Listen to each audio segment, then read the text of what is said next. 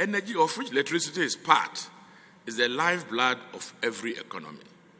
Therefore, we cannot talk about economic transformation through industrialization without anchoring the discussion on what I call the trilogy of energy supply, which is ensuring access to reliable energy, which is environmentally sustainable and at cheaper price.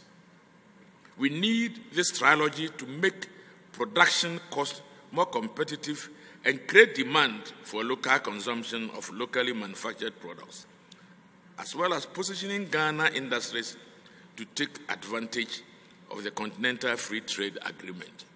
I always tell my colleagues, the location of the Continental Free Agreement in Ghana is good, but if we have nothing to sell, it's no use to this country. Ghana can only take advantage of it if we have something to sell. And we can only have something to sell if we are producing. So the emphasis should be on production so that we can take advantage and sell to our neighbors and the rest of Africa.